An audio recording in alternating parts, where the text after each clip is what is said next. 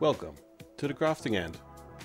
In the last update video it was clear that the Tetramorium Bicarinatum are booming. It's not weird, because it's what they are known for. Fast growing and inbreeding.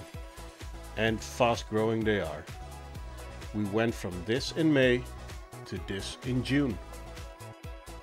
That tube is packed. I can't even count the queens. Guess they need an expansion. Stick around till the end. There will be a few crafting bloopers. In our last Camponotus video we made a wooden nest inside our new flex nest. Today we are making a Ytong insert for the flex nest. This is the current design. We want the nest to be useful for different species. This is why the tunnels are wide. But smaller species want to start in smaller chambers. Let's see if this mix works. The hole in the middle is for a screw to keep the lid from bending. The two narrow chambers next to it are for the hydration. For our tetras we're using the large nest. They will outgrow the medium way too fast. Of course we will be milling it on our CNC. Because of the dust it's hard to film, so here are some pictures. Ytong is used because it's a softer material, but it retains water really well. It also has a downside. Some ants can easily chew through it. But because it's in our printed flex nest, that's not a problem. Let's build the new setup. First the flex nest with the Ytong insert. The nest has 3 exits. This way you can put more in a row. But today we are only using one. The other will be closed off with blinds. Before placing the plexiglass, don't forget to hydrate the Ytong. You can do it after, but it would take more time to spread out.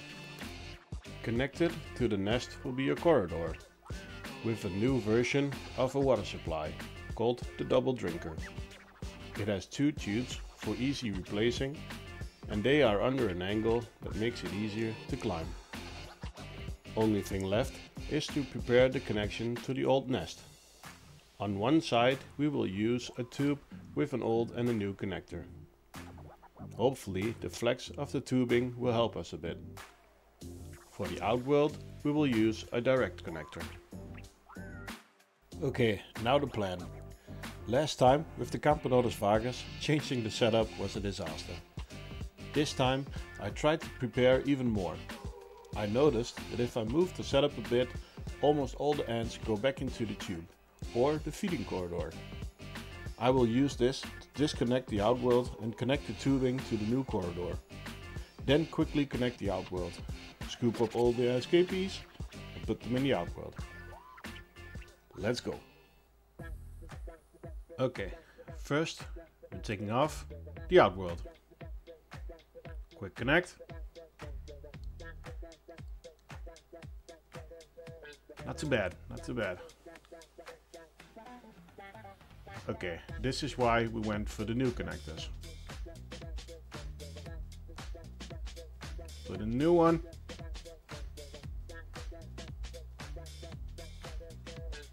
Connect it. Done. Time to get the Hoover out.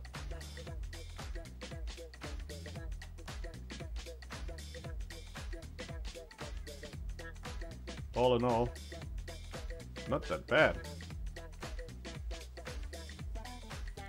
And here we are, the new setup. I was happy with the change of setup. Now the waiting game started. Would they like the nest or not?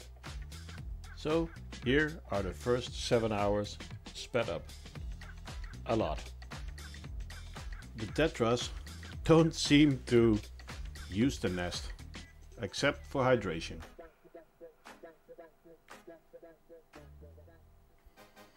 And then this happened. Look in the top chamber. And that's about the time my camera stopped working. As soon as I found out, we were already at this stage. They were bringing in large amount of brood. Just look at this see-through highway.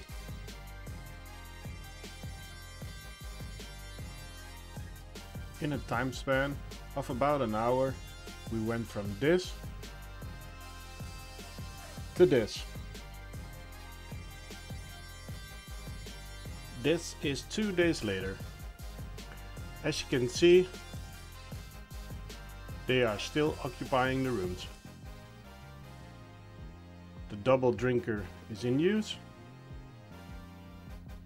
but they are also still in the tube. But it's fine. This was meant as an expansion and not a replacement. The ants are very happy, and so am I. Now it's time for the truth and some crafting bloopers. For you that stayed this far, some honesty. Tetramorium Bicarinatum Ants are bastards. They will do anything to make your life hard. So using them for this nest test was a challenge. And here is why. First time connecting the ants, they had too much space between the Ytong and the plexiglass. I took it apart and put some filling between the flex nest and the Ytong. Then this happened. They were under the Ytong. When I took it out, the Ytong broke because it was wet.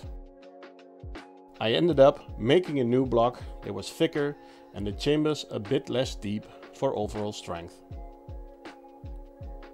Now the nest is great. And I've had no problems in the last 3 days. The testing is not done, but this video is. If you also want to help our channel, join our Discord and like, subscribe and hit the bell icon. Thank you for watching and see you next week at the Crafting Ant.